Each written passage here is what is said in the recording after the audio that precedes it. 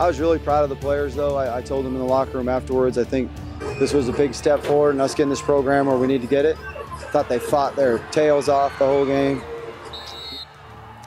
Hey, welcome to another week of Inside the Vandals. I'm your host, Tom Purvis, joined now by Idaho head football coach Paul Petrino. Coach, thanks so much for taking the time to be with us. Good to be on.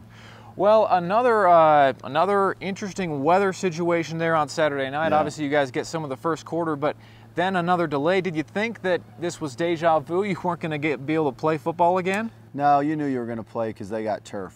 So there's no, it wasn't a grass field, it was turf. So you knew you were going to play. It was just a matter of how long we were going to be waiting.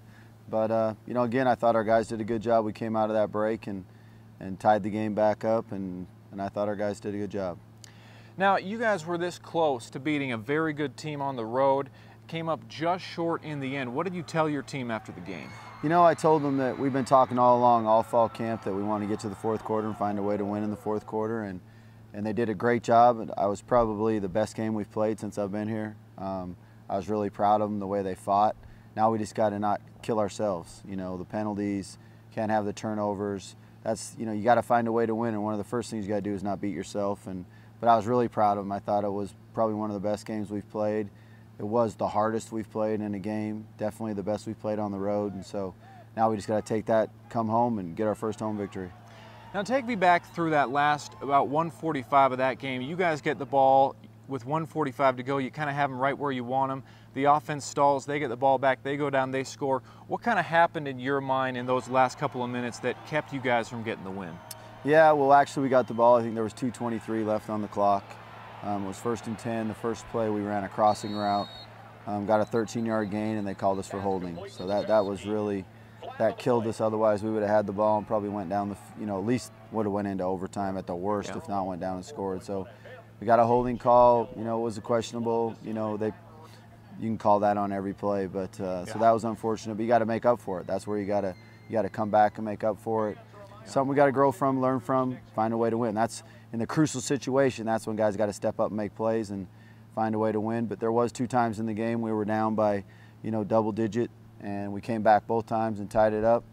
And I thought our guys really fought hard, and it was a good, tough fight. Now we just got to find a way to win those games. Yeah, I was going to ask you about that. You mentioned those 2 times where you guys were down 21-7, you come back to tie, down 31-21, you come back to tie. How were you guys able to stay so resilient and come back both of those times? I think it's because we're mentally tougher as a team. I think we're closer as a team. Guys are playing for each other. Guys are fighting for each other.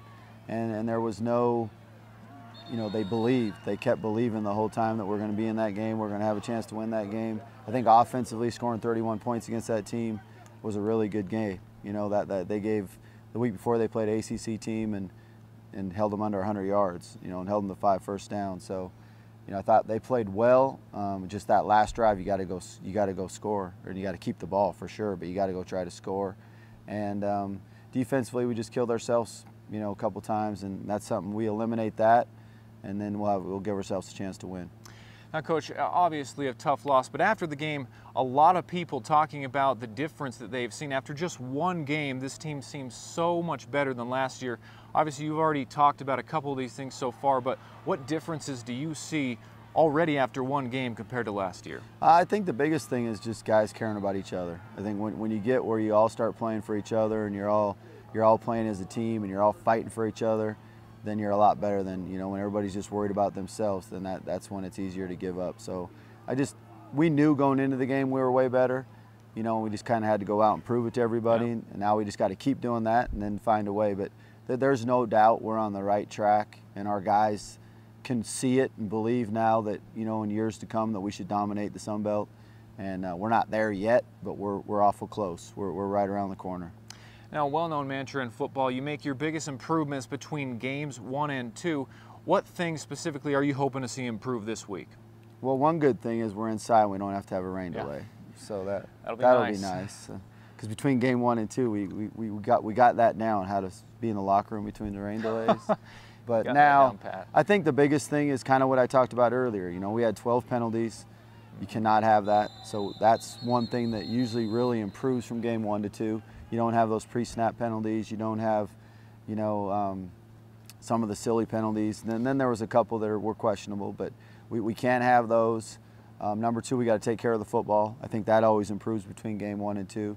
And then just assignments. You know, there was a couple key assignment errors that we had on defense that really hurt us in the first half. And those, you know, the 21 points they scored in the first half could have easily been eliminated, you know, on just 3 or 4 plays if everybody does their job and believes in, I do my job and you do your job, and then the whole scheme works together. Talking about Matt Linehan, over 300 yards passing, 3 touchdowns, just his first college game. Did his performance surprise you? You know, I thought he was going to play real well, but it did. I'll have to, you know, it surprised me, especially that's a really good defense and a very complicated scheme. So for your first college start to go against that scheme, and he just had a great poise about him, a great leadership about him. As the game went on, he didn't get rattled. Nothing really fazed him. So that was great to see. You know, I think that's great things for the future. Going into this game, in your mind, was the plan to play both of them still, or was the plan to play him the whole time, or were you just kind of seeing as well as he was playing? No, we were going to play them both. We were going to play them both, but he was just playing too good.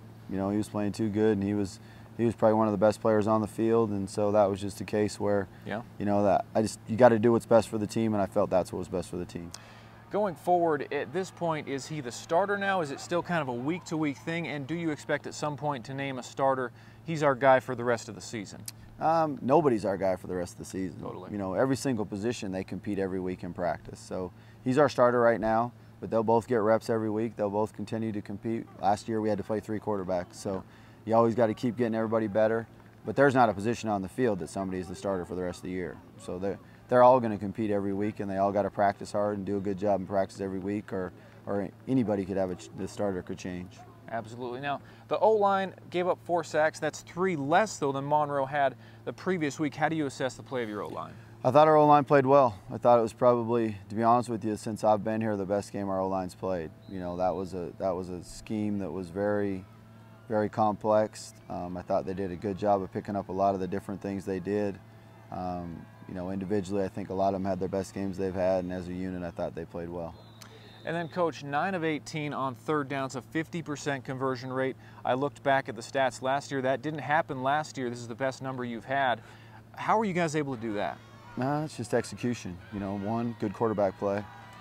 Matt played really well. He moved up in the pocket, kept his eyes downfield, hit people a few times. He ran and got one. And really, it should have been higher than that. We had 3 drops. So we were 9 for 18 and could have easily been 12 for 18.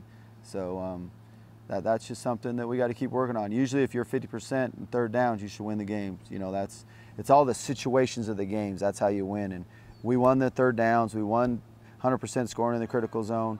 Now we just can't. The drive that really hurt is we started on the -1. We drove it all the way down, you know, to their 46, and then Josh fumbled. That was a crucial time in the game, and that's what you can't do. That's just killing yourself. We can't turn the ball over, and you know, you can't have that key penalty on that last drive.